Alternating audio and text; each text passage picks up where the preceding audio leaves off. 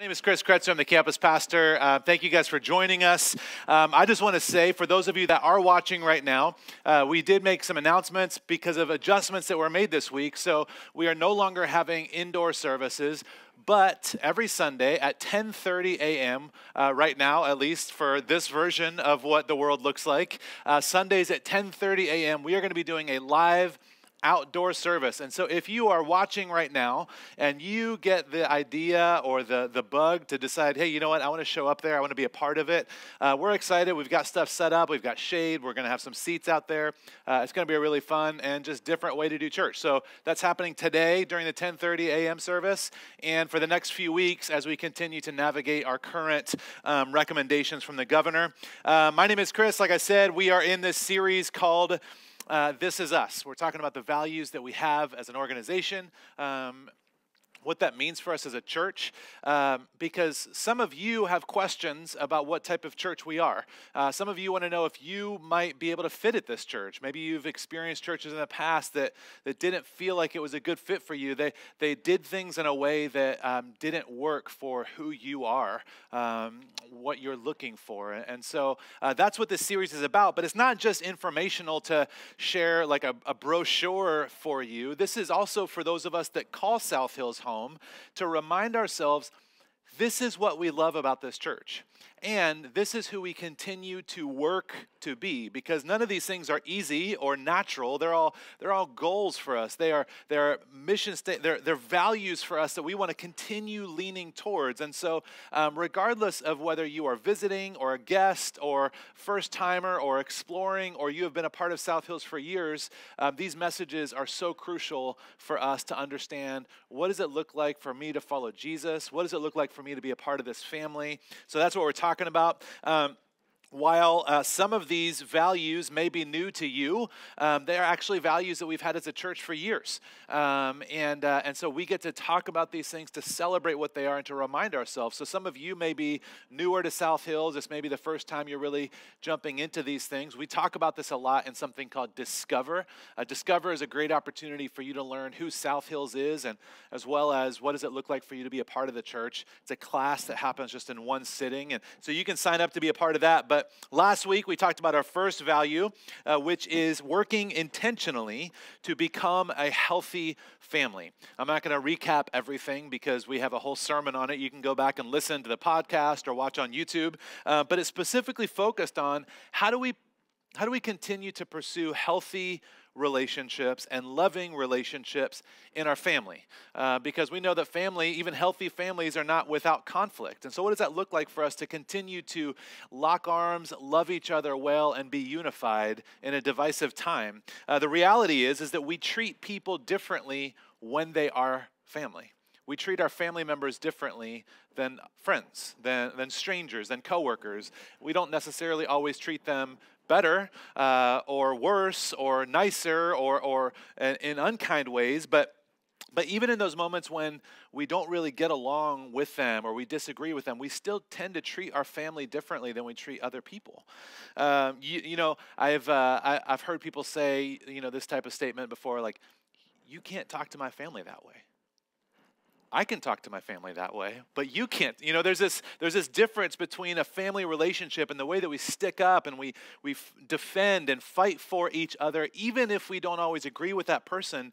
You don't mess with my family. You don't fight with my family. You don't try and cut in on my family. We all kind of have this built-in biological instinct to favor family. Back in the day, which in this case, I'm referring to thousands and thousands of years ago, families functioned more as tribes. There was tribes all over, and these tribes of people would all essentially come from, they would share the same ancestors, they would have a common language, a set of values or beliefs, and the tribe would stick up and protect and defend each other. And while they may have a family inside that tribe, there was still this understanding of what it means to defend this tribe that I'm a part of. The way of doing life, what the responsibilities and the roles were of different people that were in that tribe. And I think that even though we may not have a tribe mentality overtly in our lives these days, I think many of us still understand what that looks like.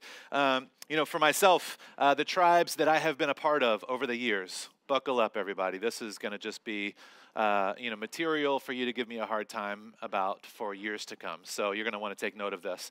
First and foremost, the first tribe that I found myself to be a part of was the homeschooler tribe. Explains a lot, right? No, that's why I'm so smart at such a young age. No, I'm just kidding. My family was homeschooled, and so we were a part of this tribe of homeschoolers. And one thing that homeschoolers know is that nobody else wants to hang out with them. And so I'm joking. I'm giving a hard time. I can do that. But there was this tribe that we were a part of. We did things a certain way, and we felt certain ways about other people, and they felt that way about us. And as I got older, I got into a really cool phase of my life where I was super into ska music. I don't know if anybody remembers what that is. A lot of horns and dancing, and for a while it was really popular. Where these like massive baggy pants. The best ones were called JNCOs. I don't know if anybody remembers JNCOs, but it was the thing. So that was a tribe that I was a part of. From there, somehow I took like a hard right turn, and I ended up in another tribe musically. I was a drummer, and I ended up playing drums in metal bands for years, which is just a very stark difference from the ska music that I was into. And so I had long black hair, and I had my septum pierced, and skinny jeans are a popular thing now for guys, but at the time they were popular, but they didn't exist yet. They didn't have men's skinny jeans, and so some of us bought women's jeans to wear. And Rick Garvey Sr., don't laugh at me because I know that you also wore, never mind. But the reality is that we were part of these different tribes, and obviously I grew up now, and I'm just a totally healthy, functioning, handsome adult, and that's the tribe that I fall into. But there's these tribes that we get, and growing up, we would look at other tribes differently. I would look at the other types of people. My wife and I joke around a lot about the fact that if we met in high school, we would have hated each other, not because of our personalities, but because of the groups we were a part of. She was with the cool kids and the athletes, and I was with, the artistic kids and the ones that didn't need to be cool, even though we desperately wanted to be cool. And we would have just had a totally different approach to life. We would have never gotten along. This is the nature of tribes. This is kind of what naturally happens. So we get tribes, and the people of God were no different. The people of God were no different than us. The Jewish people were also called Israelites because they were from the family of Israel, who was Abraham's grandson. Now, I know I'm talking a lot here, but they're called Israelites because that was their ancestor's name. Ultimately, what starts as a small family grows into a large family. It grows into a tribe of people. It grows into a nation of people. This tribe gets bigger and bigger. And by the time that we get to the New Testament, the Jewish people feel very, very clear about who is in and who is out. Who are the cool people and who are wearing baggy JNCOs and listening to ska music? Who can we accept and who do we allow and who do we keep our distance from? This family tribal mentality was never stronger than it was at this moment with the Jewish people. Who they ought to look out for and protect, defend, prefer, embrace, and specifically who they shouldn't. The reality is that our instinct is always to favor family, our tribe, our people. Some might call this bias, is a word that is a very hot topic word right now. It's a real thing. We all have it.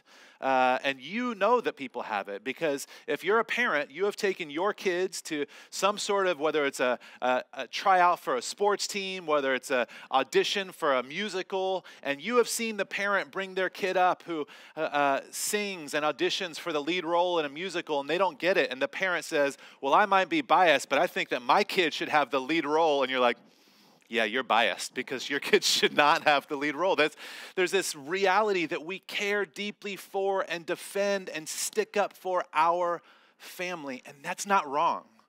That is not wrong at all. It's ingrained in who we are. But what is so crucial and what we're going to look at today is that our family is bigger than what we think it is. our family as followers of Jesus is different than what we think it is. The people that we should be sticking up for and defending and fighting for and embracing and welcoming in, it is a bigger cross-section of humanity than we could have ever imagined and bigger than our natural tendencies want to allow. That's what we're going to be looking at. Paul, who wrote the majority of the New Testament, Paul is living in this tension. He is experiencing firsthand this family dynamic because Paul referred to himself as the Jew of Jews, the Pharisee of Pharisees. He was the kind of the epitome of the ideal picture of what it looked like to be a Jewish man, a part of this family. And he felt God call him specifically to go out to non-Jewish people and welcome them into the family. He spent the first half of his life chasing down and killing Christians. And then he spent the second half of his life going out and inviting people to come into this larger family. I cannot imagine somebody that has experienced more clarity on both sides than Paul. And here's what he writes in Ephesians chapter 2. We're going to jump around a little bit, but he says it this way. God is so rich in mercy, and he loved us so much that even though we were dead because of our sins, he gave us life when he raised Christ from the dead. So we'll stop there for a second. Do you know what separated us from God? Sin. That is the thing. That is the only thing that separated us from God. Much to your surprise, it's not that I liked ska music or that I had my septum pierced, or it's not that, it's no thing besides sin. That is the separation. Then he goes on in verse 8, he says, God saved you by his grace when you believed. And you can't take credit for this. It's a gift from God. Salvation isn't a reward for the good things that we have done, and so that none of us can boast about it.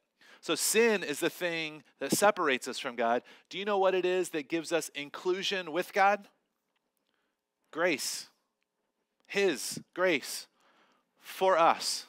It has nothing to do with my baggy pants. It has nothing to do with what tribe I find myself a part of. It has nothing to do with my biological family. It has nothing to do with my chosen family. It has nothing to do with any of these things. It has to do with God's grace for us. That is what brings us back into a relationship with God. He goes on in verse 10. He says, for we are God's masterpiece. He has created us anew in Christ Jesus. Why? So that we can get to heaven when we die? No. So that we can feel comfort while the world is melting down around us, knowing that one day we'll be able to get out of here? No. He has created us anew in Christ Jesus. We are his masterpiece so that we can do the good things that he has planned for us long ago. That's why we are created new. For today. For whatever it is that you're doing today, that's why you have a transformed heart and a transformed mind. Is so that when you walk out the doors of your house or your work or your church or your car or whatever it might be, whatever door you're allowed to walk in or out of at this point in quarantine, when you walk out of that, it's because God has intentions for you to do good things in your community and in the lives of the people around you. Then he shifts from God's grace to this tribal, familial, relational dynamic because he knows, I have to let them all know that it has nothing to do with their personalities, with their families, with their backgrounds. It's because of sin that we are separated from God and his grace that we get to be in relationship with him. We'll set the foundation there. Now let's talk about how we interact with each other. Verse 11, don't forget that you Gentiles used to be outsiders. You were called uncircumcised heathens by the Jews who were proud of their circumcision, even though it affected only their bodies and not their hearts, which it's a little bit difficult for us to understand, but there is like some real shade being thrown by Paul at this point in time. So when we talk about Gentiles and Jewish people in the scripture, we see this kind of differences and these two tribes pitted against each other a lot. Many times, and I've done this before too, we have talked about the spiritual reality of this. The Jewish people believed in the one true God, and the Gentiles was everybody else that believed anything else.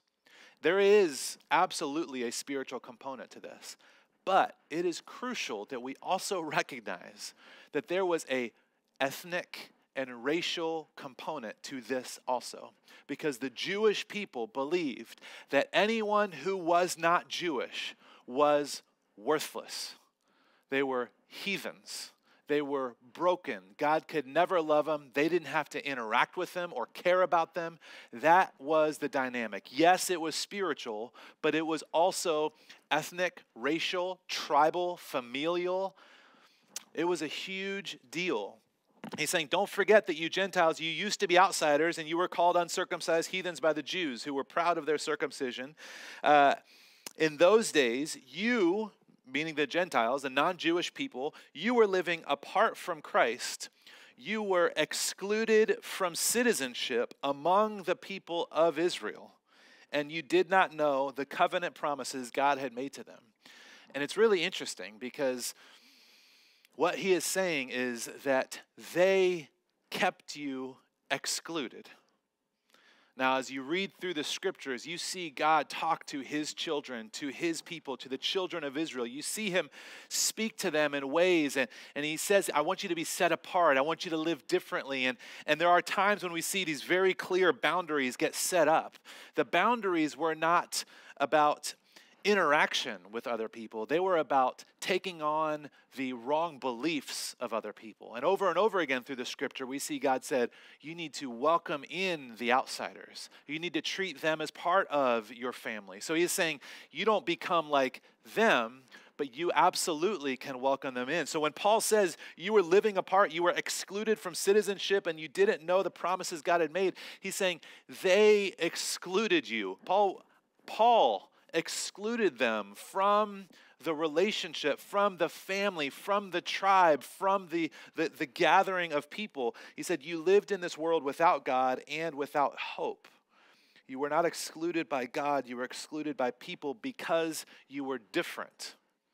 Now, there were spiritual differences, but at this time, the spiritual differences were deeply related to racial differences. It was the Jewish, the Hebrew people versus everyone else. There was a racial divide that he was addressing at the same time. And in verse 13, he says, but now you have been united with Christ Jesus. For Christ himself has brought peace to us. He united Jews and Gentiles into one people in his own body on the cross. He broke down the wall of hostility that separated us. He broke down the wall of hostility that separated, the wall that kept us apart, the wall that allowed us to throw stones to the other side. Christ broke that wall down when he gave his life on the cross for us. Remember that grace, peace is what brings us into this family. Verse 15, he did this by ending the system of law with its commandments and regulations. He made peace between Jews and Gentiles by creating in himself one new people from two groups. Again, it's hard for us to wrap our minds around this because some of these Bible terms and Jews and Gentiles, we've heard for so many times, and it becomes like it doesn't really have the impact. But what he is ultimately saying would be, I don't know if it's crazier or as crazy, but it would be as if somebody was saying, guys, I've got great news. We no longer have Republicans and Democrats. I have now made us one. And everyone rolls their eyes. Yeah, right. How is that possible? There is no way. There is hatred. There is years of talking trash to one side and the other and vilifying. How in the world do you think that's going to happen? That is the closest thing on July 19th or whatever the day is. That's the closest thing that I can think of to help us understand how shocking and weird this would have been for Paul to say. He has made peace between these two groups by creating one new group with these two different groups, these two different races, more than two different races, because it was a Jewish people and then everybody else, with these two different language speaking groups, these spiritual differences. He is creating one new family. He makes peace by creating one diverse group of people, unified. The tribe, the family, was built around Christ. Not about their own physical ancestry. It was built around the grace and the love of Jesus. That is what created the new group. He brought this good news of peace to you, Gentiles, who were far away from him. Paul saying, Gentile, he brought you peace, good news. You were far away from him. Also, before you get too arrogant, Jewish people, he also brought you peace, who were near to him. It doesn't really matter what side of the fence you found yourself on before. You all needed help. You all needed peace that Christ brought. Both sides were missing something. Now all of us can come to the Father through the same Holy Spirit because of what Christ has done for us. And verse 19 is the exclamation mark on all of it. He says, so now you Gentiles are no longer strangers and foreigners.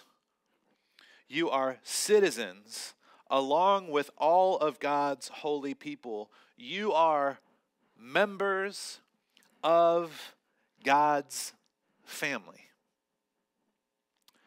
And we treat family differently. We still have disagreements. There's still tension. We still have struggles and issues, but we treat family differently. We stick up for the family differently. We defend family differently. This is important. Who gets to decide who is family? God does. John 1 says, to all who believed and accepted him, he gave the right to become children of God. In 1 John, he said, he wrote, consider the extravagant love the Father has lavished on us. He calls us children of God. It's true. We are his beloved children, my loved ones. We have been adopted into God's family, and we are officially his children now. This is what it looks like for us to be God's family, to be part of a family together, to be children of God, to be unified, even though we have massive differences. It means that we stick up for and defend and love and fight for each other in a different way because we are family. The family of God isn't just our tribe. It is not just the athletes or just the artists. It is not just the homeschool kids or the private school kids or the public school kids. It's not just, one type of church or another type of church. The family of God is not just the tribe that we walk with that talk like us and think like us and look like us and act and believe and organize themselves like us. It is anyone that God chooses to include, which happens to be everyone. Everyone has this invitation to be included in this family. That is the good news. He has brought peace to people that were far from him, and he has brought peace for people that are close to him. So wherever you fall on that spectrum, there is an invitation for you to be a part of this family. In other words, the family of God is not what you think it should be. The family of God is what it is. We don't get to decide what it looks like. We don't get to decide who's in and who's out. We don't get to decide who God cares about and who God doesn't. It's his kingdom. We don't get to build fences in God's kingdom.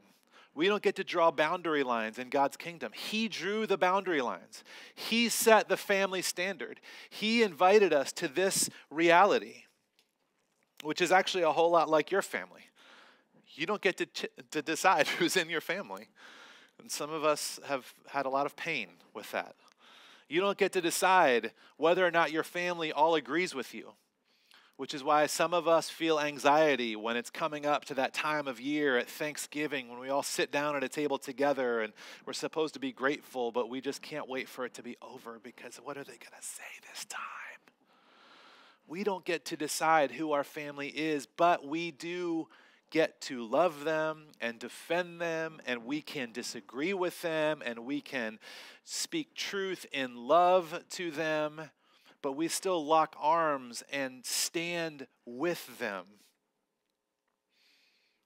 You are bound together. I've told you guys before, every night with our kids, we have a 5-year-old and a 9-year-old now. They've both had quarantine birthdays, which I hope we just never have to deal with that type of party again. But every night at bedtime, we ask them, what are 3 things that you're grateful for? And they pretty much say the same things every single night. But my younger son, my 5-year-old, is on this kick right now where he's trying to communicate because he's never been mean, and he's never really spoken clearly about his frustration with people. So he is just learning about what that looks like. And so this is how it's looked over the last couple of weeks.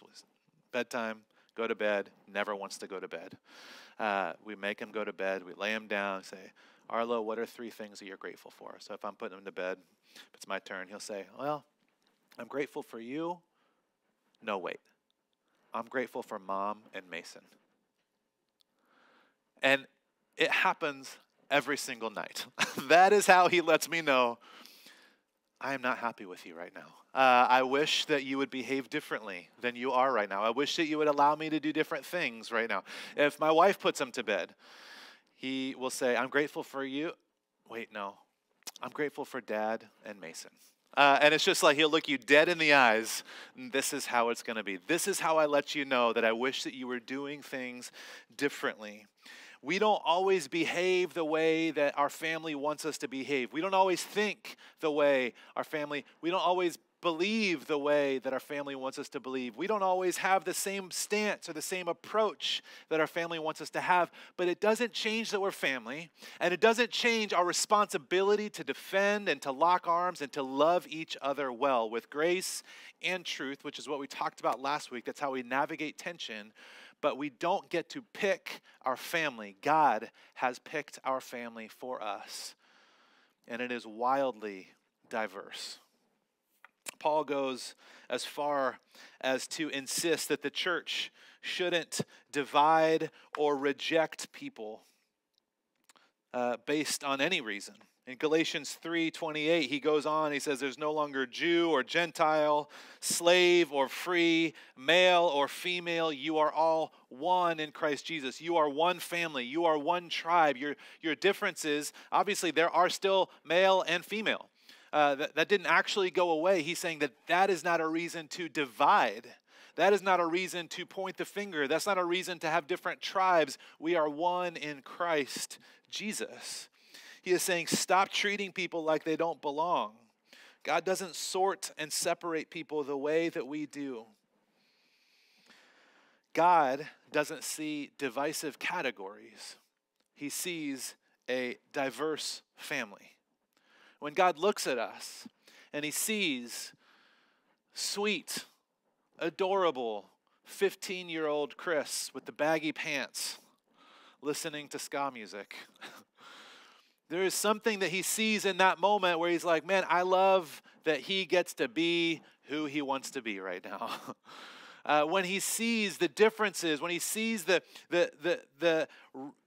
ethnic differences, the languages spoken, the preferences of style and food, and all of these personality, all of the crazy differences that we have, he doesn't see divisive categories. He doesn't see like, well, that's how that group's going to do it, and that's how that's going to.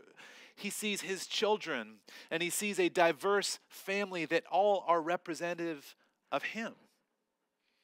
They all are a picture of who he is, not in full. We are all a glimpse of God's character, a glimpse of God's personality, a glimpse of who God is. God's family is a place where no one is allowed to be depersonalized into an abstraction. It means we have to treat all people like people, not just abstract ideas or categories, not just different philosophies. It's not a those people or that category. There is just us. We are the family. And for South Hills, this value that we have is that we want our church family to reflect the diversity of heaven. It's our second value as a church. We want our family to reflect the diversity of heaven. And diversity right now, as we talk about it, it's very easy to think about it only through a racial lens. And that is true. But it is about so much more than just about the racial diversity that we experience. This is a diversity in all ways. I know we've talked about this a little bit over the last few weeks. We've talked about religion. We've talked about faith, but diversity shows up in so many different ways.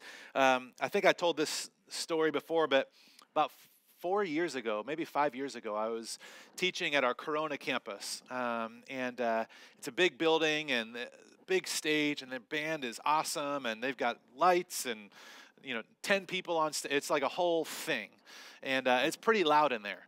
And I walked in, service had already started, worship was going, room is packed, back when that was a thing that was allowed to happen. And in the very back row, as far as he could possibly get from the stage, there was a man who could not have been a day younger than 85 years old. And he was in the back row, sitting down, and he had these giant noise-canceling headphones on as the band was playing. And at first I laughed, and it made me laugh. It was funny. This guy hates this. This guy, it is way too loud. This is clearly, I don't know that they even had electricity when he was growing up. It was just, it's a different thing, a different reality than what his preference would be. But as I started to think about it, it actually started to make me emotional, because that man, I came to find out, showed up every single Sunday to South Hills Church because he loved the way that young people were coming and finding hope in a church community. I want to break that apart. What that means is that guy that clearly disliked some things strongly sacrificed his preferences and his comfort because he loved the diversity of that church. That was more beautiful to him than whatever it is that he listens to at home on his own. As we think about what that means for us, we have to recognize the diversity even for our campus. I am grateful for the older folks that are a part of our campus, even though it may not be their preference musically or the volume or whatever that might look like. I am grateful for the folks that don't have kids that still come to service, even though basically all of my stories are about my kids. And they deal with that. They listen to those stories and they try and understand the way that impacts them. I'm grateful for the people that call South Hills home, and English is not their first language. And they do extra work every Sunday to transpose in their mind what I'm saying, to make sure that they understand it, because they grew up speaking a different language. I'm grateful for the women that are in our church that listen to me say ignorant things, that listen to me teach about what it means to be a mom, that listens to me teach about how it is to follow Jesus when I'm a man. Very manly man. I'm grateful for the people in our church that have studied theology and scriptures, and they know more than even I know, and they still submit themselves to the teaching that I provide. I'm grateful for the 52% of the people that call South Hills Costa Mesa home that are not white people, because you have to deal with things that I do, like Christmas Eve services, and you never had to go to Christmas Eve services before. You have to deal with illustrations and stories that are not your lived experiences. I'm grateful for that diversity. I'm grateful for the people that prefer a funnier pastor or a more serious pastor, and you settle with the dad joke pastor. Here at South Hills, I'm grateful for the people that prefer a different style of teaching. I'm grateful for the people that vote differently than I do, for the people that wished that our church was still as small as it used to be, for the people that wish our church was a little bit bigger than it is. I'm grateful that we have so many different lived experiences in this church because we are better together. And when I list this off and I recognize the sacrifices that all of you have made to be a part of South Hills Church, I have no option but to make sacrifices for you too, to fight for diversity for you too. And to say, you know what, I'm going to make space for you. I'm going to figure out ways for it to be comfortable for you. I want to figure out ways to make it make sense for you too, because you do this for me and for us. That's what it means to be a family. That's what it means to be part of God's family. What does it look like for us to embrace diversity in practical ways? Because it can be theoretical, it can be like something we agree with, but what does it look like practically? So 3 quick things. I don't even know what time it is. My countdown timer has said 25 minutes for at least 30 minutes. So I don't know how long I've been going for. Here are 3 practical ways that we can embrace diversity. And again, yes, this is about race and every other difference that we would categorize ourselves in. Every other way you could divide us. Stage of life, some of, country music lovers and the rest of us, whatever way you want to slice and dice.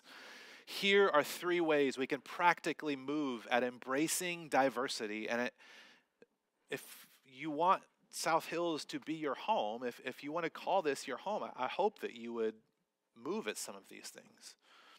First is to pray for those who are different from you, especially those you disagree with. I did not say pray at those you disagree with. We're not praying that God would smite our enemies. We are praying for people that are different than us, that we disagree with. We are praying for them because we love them. We are praying for them because we want to continue being close with them, because we want to, if there's tension, if there's a chasm, we want to be reconciled with them. We pray for people that are differently than us, that think differently, that believe differently than us, because when we pray, God fills us. And when we are filled with God's love, it allows us to love people that are wildly different than we are. So pray for people who are different from you. You probably have a list of 5 people right now that you are like, yeah, blocked them, muted them, avoided them at the grocery store. I'm glad we wear masks. They can't recognize me in public anymore. You probably have people in your life, and you need to start praying for them. Not that God would convict their hearts and they would come to your side, but you need to start praying for them because they are your family. And as we pray for people, we start to care for people.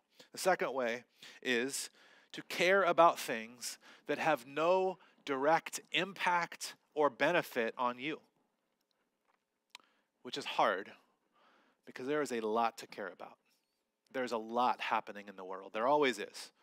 And it feels like right now there is more than ever to care about. There are more justice causes that we are aware of right now than any of us can single-handedly care about.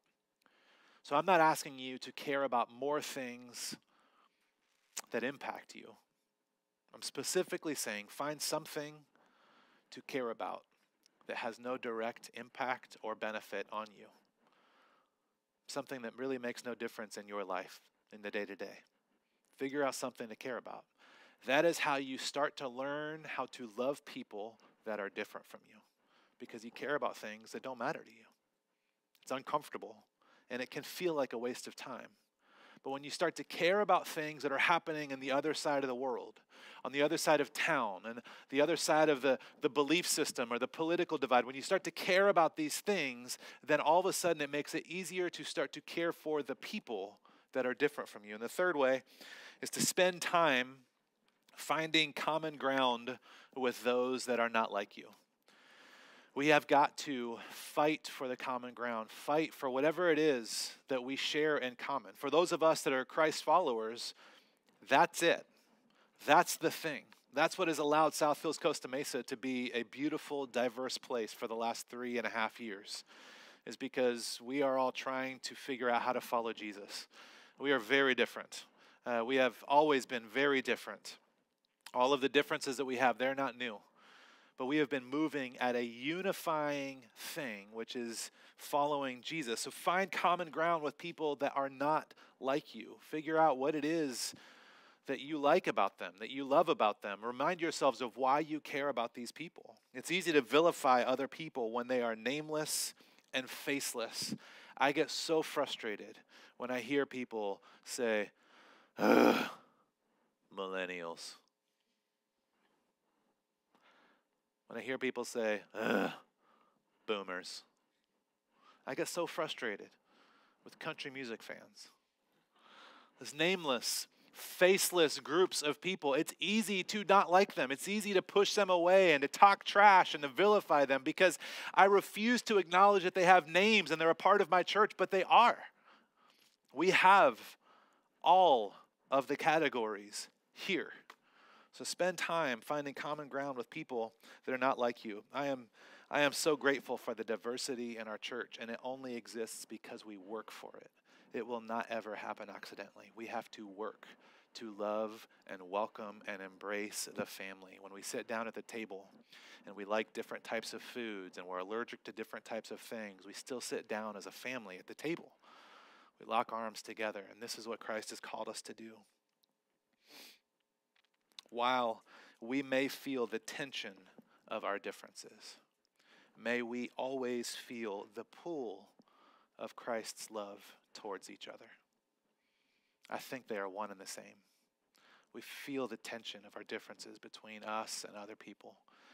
And every time we start to feel that tension, I pray that we would, in our minds, we would imagine it like a rubber band pulling us back together as we try and separate because of the differences, the divide that seems like we could never overcome these things. I pray that we would release that and we would come back together, that we would lock arms together because we want to reflect the diversity of humanity, and it shows up in every single way in our lives. Let's pray together.